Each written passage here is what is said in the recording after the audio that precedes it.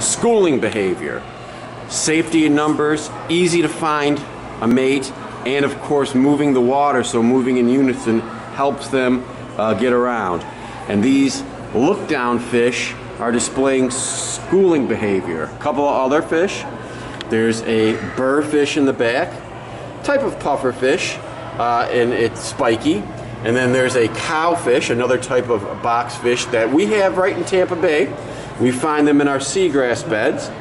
There's our state snail, our state shell, the horse conch, and we do have a couple of horse conchs in there. And then there is the lightning whelk. Now this horse conch is no longer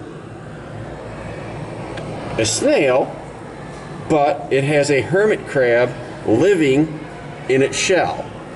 Hermit crabs have to change shells as they grow, and that's a pretty big one by hermit crab standards, but they need to change shells as they grow.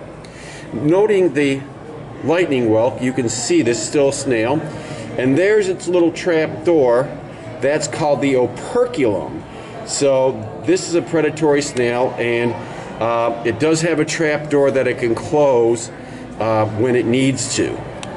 So this is a simulated seagrass bed, another one of our coastal communities, but this is not in the intracoastal, and in this module we study zones.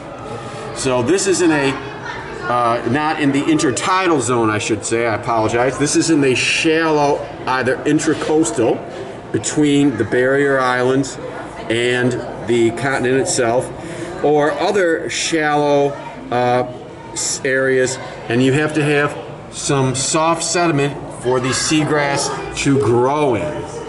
So this is subtidal, soft sediment, shallow water, seagrass beds, and some of the sea life that is associated with it.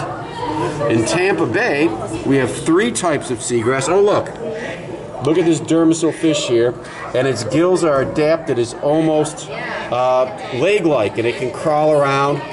So sea robins and other scorpion fish have this adaptation, and they can crawl around through the sediment in the seagrass beds.